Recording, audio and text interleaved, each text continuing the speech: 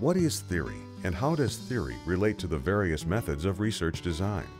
In this video program, Dr. Michael Patton explores the answers to these questions.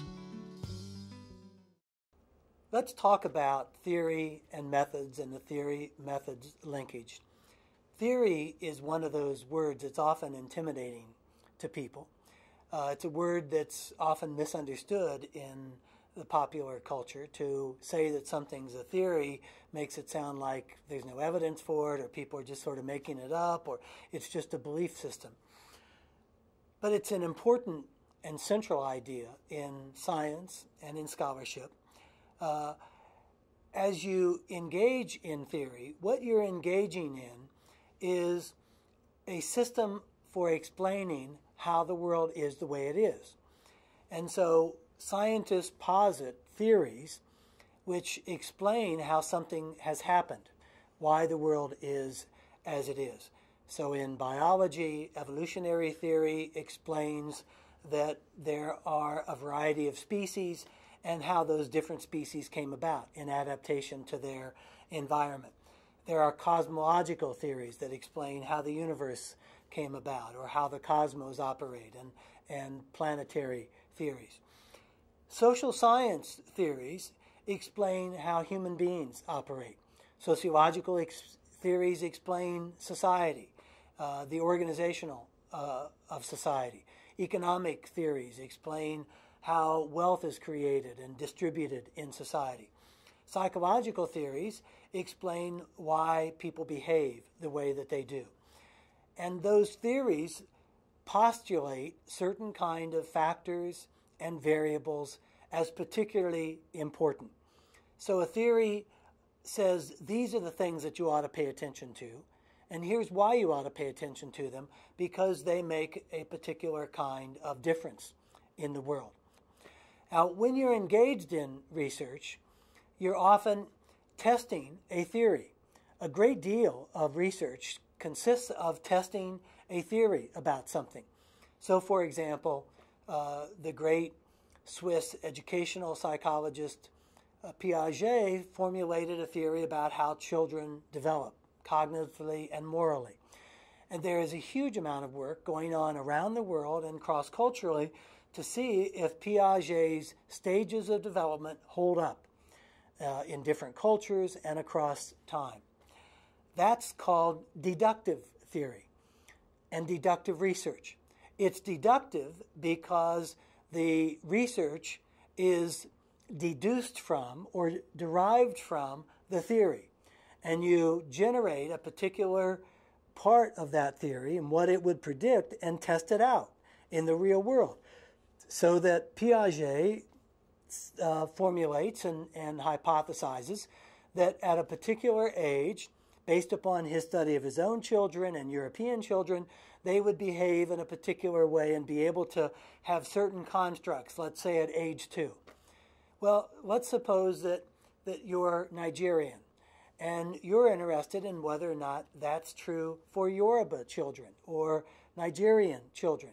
So you use the tests and the measures that have been developed and adapt those to another culture and test out whether or not Piagetian theory holds in Nigeria or in Peru or in Japan.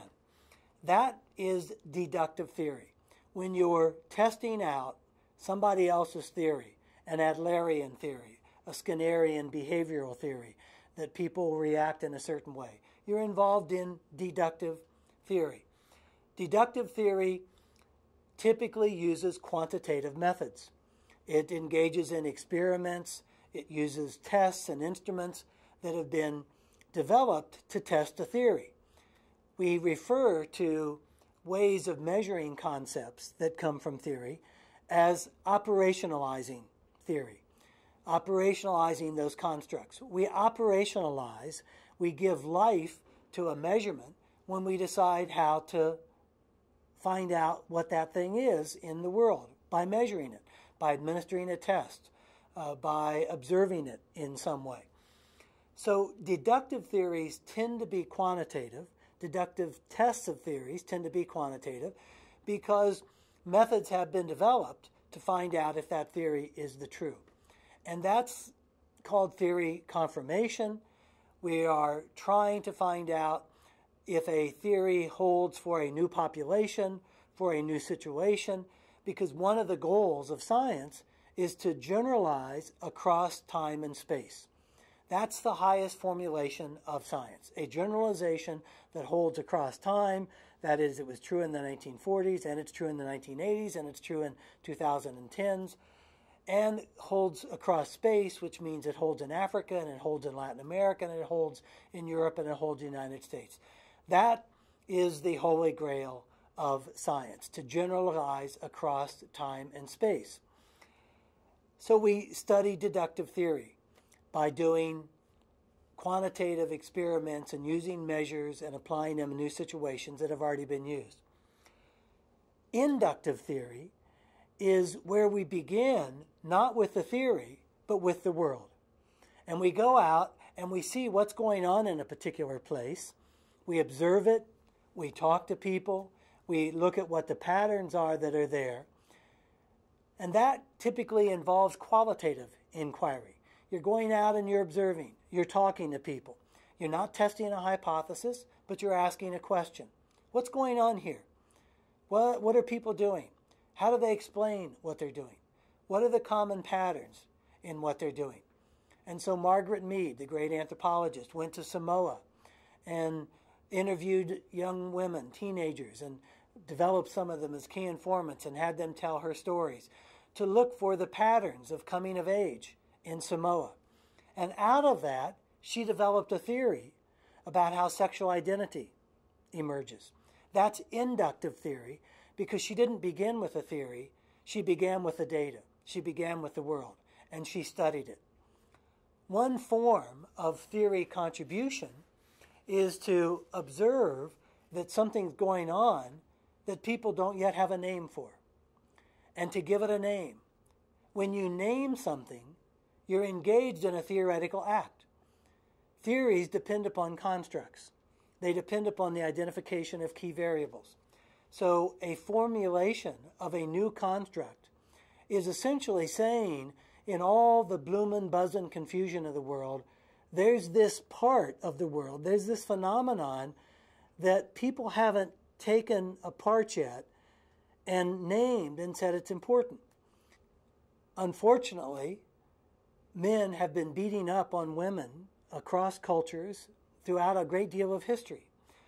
But until that phenomenon and its impact was called the battered women syndrome, it didn't have a construct that could be studied and could be used in courts to say, here's how that phenomenon occurs, and here is the impact of that phenomenon on women who've experienced it. Here's the psychological impact, here's the physiological impact, here's why women don't leave. Understanding the phenomenon of battered women syndrome came from inductive theory, from studying women who were battered, from interviewing them, from watching their lives, and then naming that and saying, there's a constellation of factors here. There was a student who observed fathers who were deeply involved in the parenting of their children, both their male children and their daughters. And he studied a set of fathers, a group of fathers, who were deeply engaged in upbringing of their daughters, were very good fathers, cared deeply about their daughters, had arranged to their marriage and their parenting, so they shared parenting responsibilities.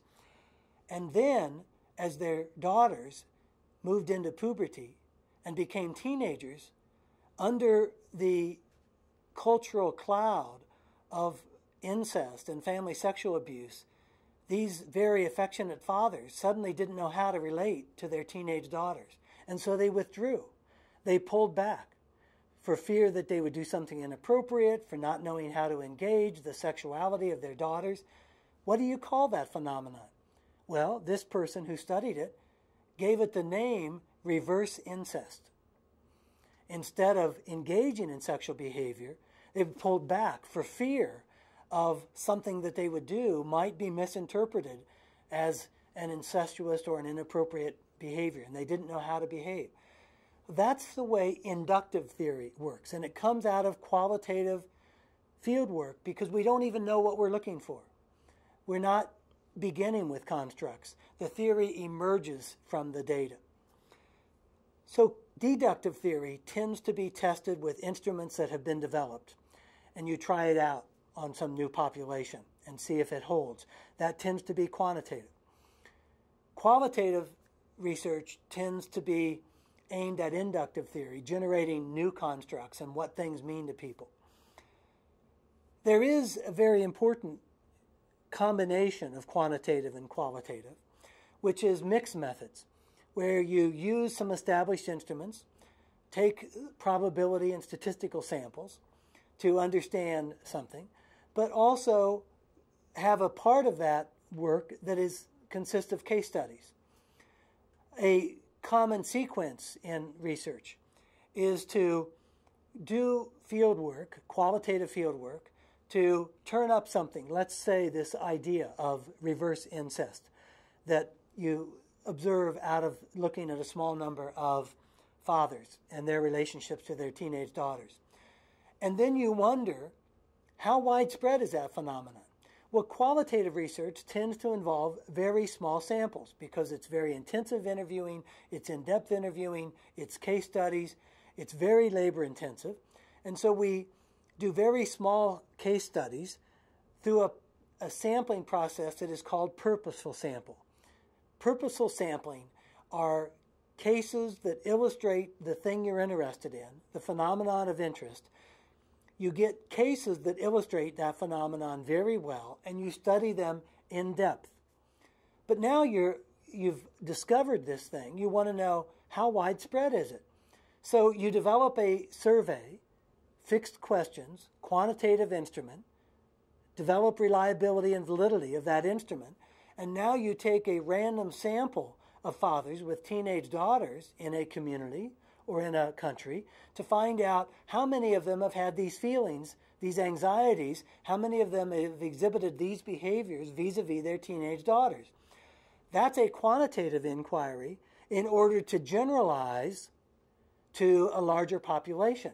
With that, you use probability sampling or statistical sampling, where you take stratified random samples, because the reason that you have that kind of quantitative statistical probability sampling is to generalize from your sample to the larger population. With purposeful samples, small qualitative case studies, you're trying to understand a phenomenon in depth and detail. With quantitative samplings, you're trying to generalize, which gets you closer then to deductive theory. With mixed methods, you're combining.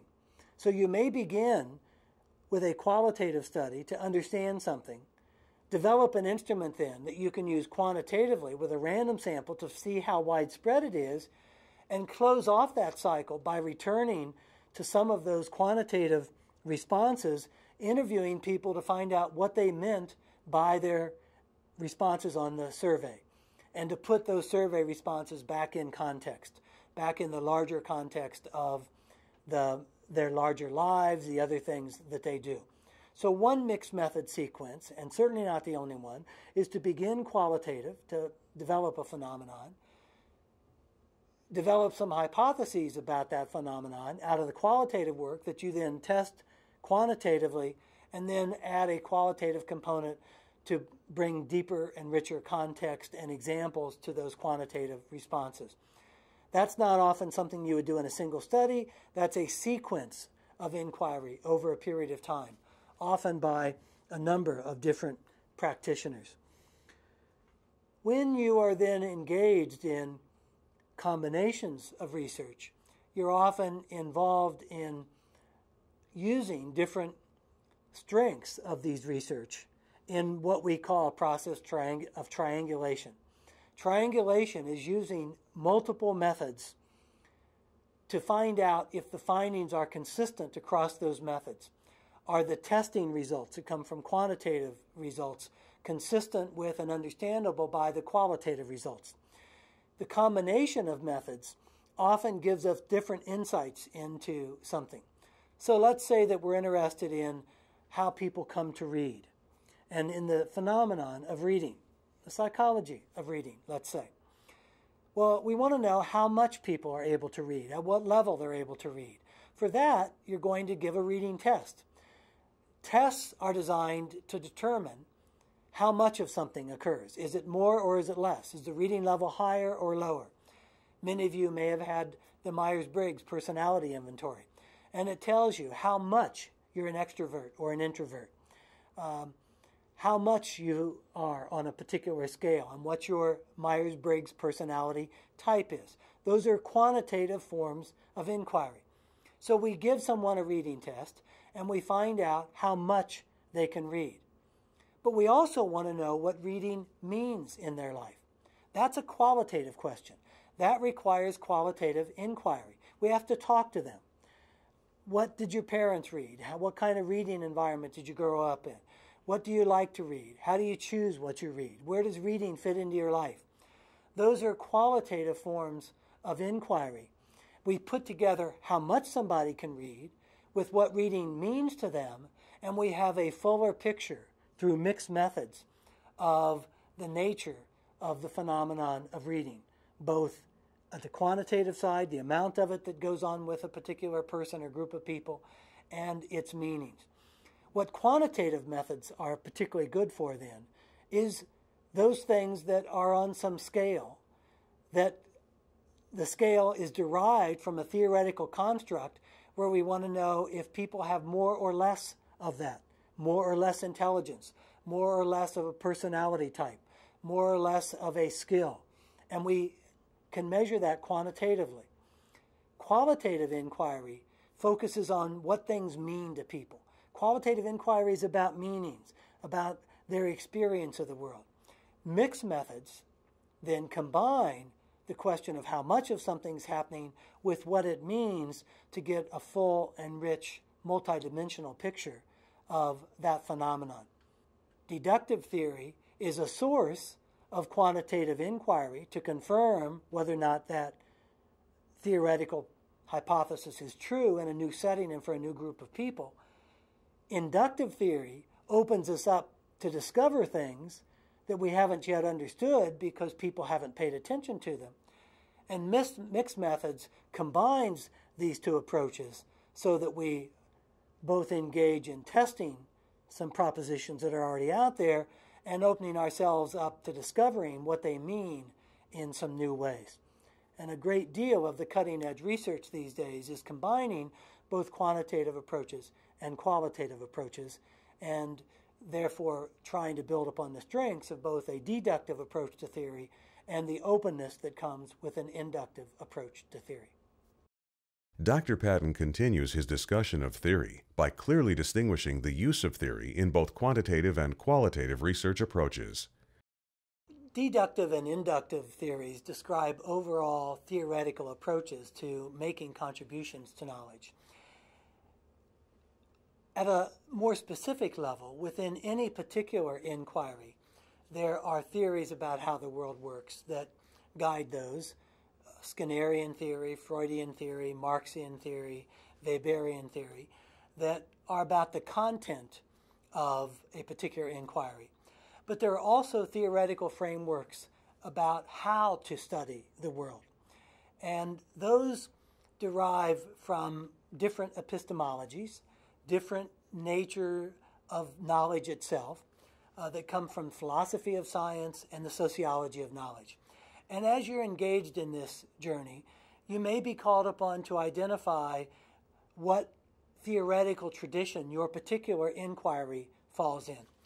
Much quantitative experimental research is derived from a tradition of positivism, which states that the way that you know the world is to be able to concretely observe the world, that only those things you can see that exist in the senses, with the senses, are real. And that if you can't see it, taste it, smell it, touch it, if you can't measure it, it doesn't exist. That's a particular epistemology, and it's represented by various forms of positivist theory. In contrast to that is a theoretical framework that epistemologically is called phenomenology, which says that human beings know the world through their experience. And so that theoretical framework directs you to study the world through the way people attach meaning to the world. And that becomes the theoretical framework to guide a particular inquiry. Phenomenology, and there are actually divisions within phenomenology, guide you in how to engage in the inquiry itself. Hermeneutics is another area where the theoretical frame of hermeneutics is a way of making sense of what people have written by placing what they have written in a larger societal context. If you're doing a hermeneutical study of the Bible, then you don't just look at those words, you look at the social and cultural context within which the Bible was written. If you're looking at a policy statement that comes from a political administration, you don't just look at that policy statement without knowing the political, social, and cultural context. That's a form of inquiry, a qualitative inquiry that is well developed within the philosophy and the theory of hermeneutics, and it tells you and guides you in how you do that. Ethnography is a theoretical framework about how to study culture. Autoethnography is a relatively new theoretical framework about how you study your own culture. Most ethnography involved European people going into African and indigenous cultures in Latin America and in Asia and studying those. But increasingly, people of European descent and Americans are studying their own culture and using their own experience as a part of that. Well, that theoretical framework is called autoethnography. Like autobiography, which is a study of your own life, autoethnography is a study of your own culture. And it provides you guidance with how to do that. So one form of theoretical inquiry in the varieties of theory is to look at the subject matter theory that you're looking at, behavioral psychology, rational emotive psychology, Adlerian psychology, Freudian psychology, Durkheimian sociology. The other form of theory is about epistemological theories, phenomenology, positivism, hermeneutics, symbolic interactionism, grounded theory. These are ways of inquiring into the world. And they're important for you to know as well, because you will position yourself within those traditions.